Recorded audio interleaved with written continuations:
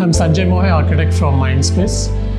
This is the 9th edition of the drawing board competition sponsored by Rohan Builders. We have been getting amazing response. There have been so many participations, and every year it is becoming more and more exciting, more participation. So this year we have chosen this site in Madurai. The site is between these two exciting monuments. One is Meenakshi Temple, which all of you know about, and then there is one palace which is called Thirumal Nayakar Palace. When I visited that site for the first time, it was quite amazing. You walk through these very narrow lanes and you encounter these huge 10 columns in one row, something which you don't expect. You know, it's like a fairy tale where a boy gets lost and suddenly opens a door and finds something, treasure within that room. This is almost like that, discovering a treasure on that street. I had been to this Luxor temple in Egypt almost 40 years back. And in the afternoon, I was alone in that, looking through these columns.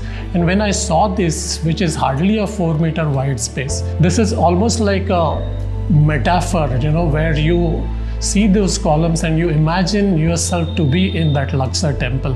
It really transports you there, and till the time somebody on the bike honks and then you suddenly look up and say, oh, I am in this space. So it creates that amazing kind of experience of transporting you beyond that 4-meter wide street into something much more divine, much more powerful.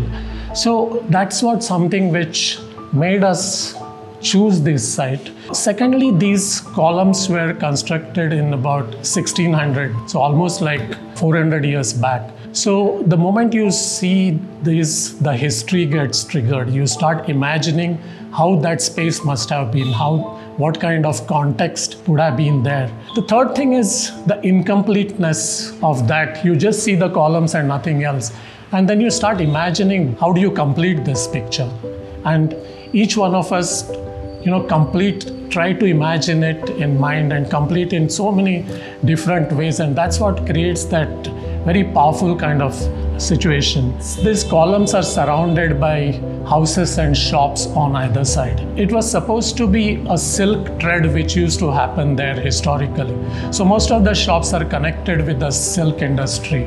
We would like to sort of retain that relationship as well. Right now, those columns feel absolutely trapped between that space, those houses, and they're almost asking to be liberated, asking for that some open space around.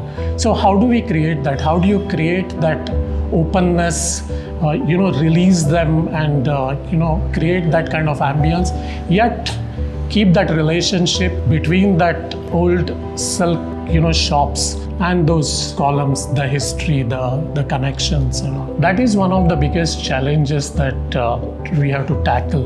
One of the things what we were looking at, that this is such an important monument, but somehow it doesn't get noticed. So when you create this heritage walk between these two monuments, can the heritage walk go through this space, covering these 10 columns, and you create a pause point in that process of that heritage walk and give extra importance to that. So we have done some exercise to see how many shops could be removed, how many to be retained. And within that fabric, you have to create that experience where you actually admire the presence of that grandeur. And that's the skill, that's the challenge that you have. Beyond that, I would like Swetha to explain the entire problem in detail in terms of how the entire configuration would be. I'm Swetha from Mindspace Architects. So this year drawing board competition site is located in Madurai. This is the Pathu Thoon Lane or the 10-pillar street, which is located to the north of the Thirumal Nayakar Palace. These pillars have a very rich history. Located within the premises of the Swarga Vilasam Palace, which is now the Thirumal Nayakar Mahal, the Pathu Thoon was a part of Ranga Vilasam, built to accommodate Thirumal Nayakar's younger brother. The 10-pillar street is off one of the streets which is connecting the temple and the palace. So as one walks into this lane, they just stumble upon these 10 pillars and One wonders why these pillars are there, what are these pillars for? These 10 pillars are the remnants of the palace that survived after kingdom's headquarters moved to Trichy. The street which gets its name from these pillars features a row of 10 granite pillars along a roughly 4-meter wide thoroughfare.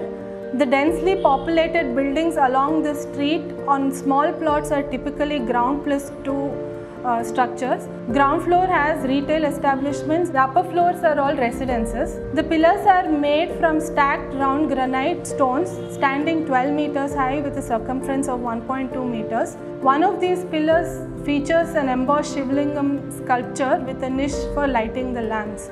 So the design brief is to redesign all these buildings which are indicated in blue hatch along the 10 pillar street.